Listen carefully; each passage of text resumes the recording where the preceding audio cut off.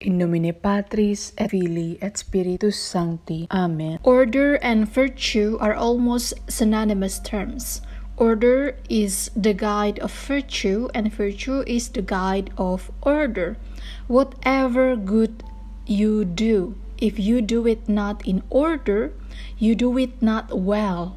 Reason requires sometimes that we depart from the order we have prescribed, only to follow, however, a more perfect order required by necessity, charity, infirmity, or obedience.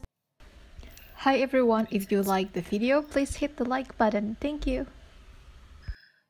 Inclination is the guide of beasts, reason of man, the gospel of Christians, the rule of religious order of all creatures. Which will you choose? It is order which makes paradise and disorder which makes hell.